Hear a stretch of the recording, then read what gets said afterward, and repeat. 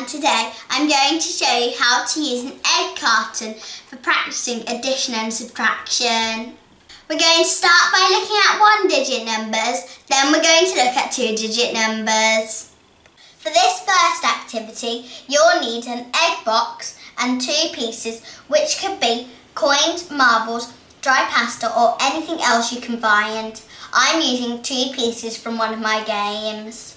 I've written the numbers 1 to 12 inside the egg box and I'm going to place the game pieces in one section.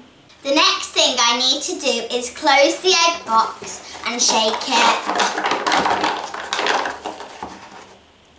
I then open the egg box and see where the game pieces have landed. Here they've landed on 7 and 12. 7 and 12 added together make 19. So I'm going to write this on my whiteboard.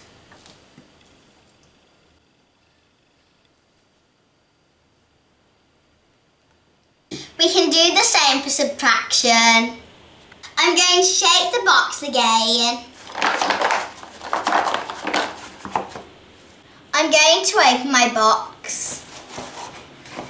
This time my pieces have landed on 5 and 11. This time I'm going to subtract the smaller number from the bigger number. So 11 take away 5 is 6, which I'll write on my whiteboard.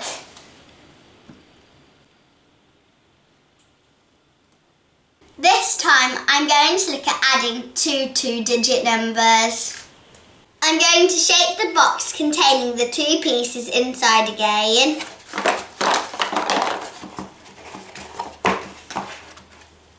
This time I'm going to use the two numbers to create a two-digit number.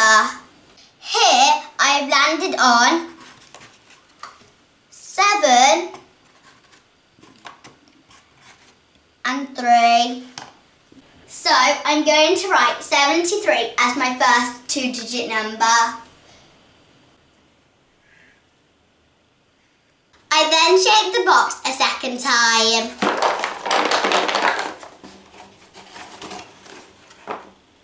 This time I've landed on 5 and 1. So I'm going to write 51 as my second two-digit number. I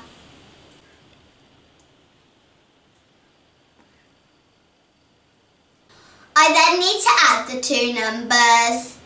If I add the tens first, 70 add 50 is 120. And then 3 ones and 1 1 is 4. So 73 add 51 equals 124.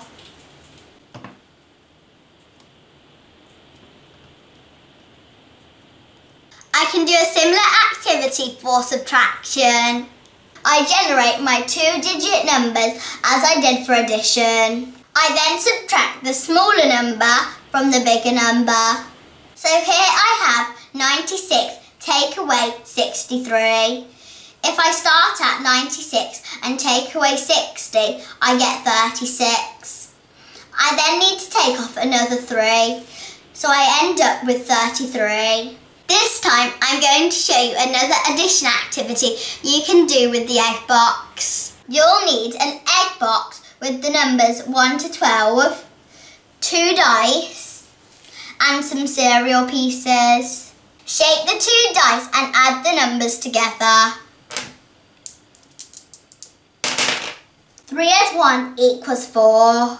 So I'm going to put a cereal piece in the answer section.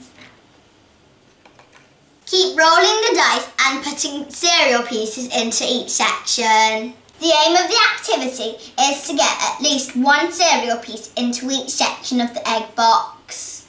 I hope you found that useful. If you did, please like my video and subscribe to my channel. I'll be uploading a video with something new every week. See you soon. Bye!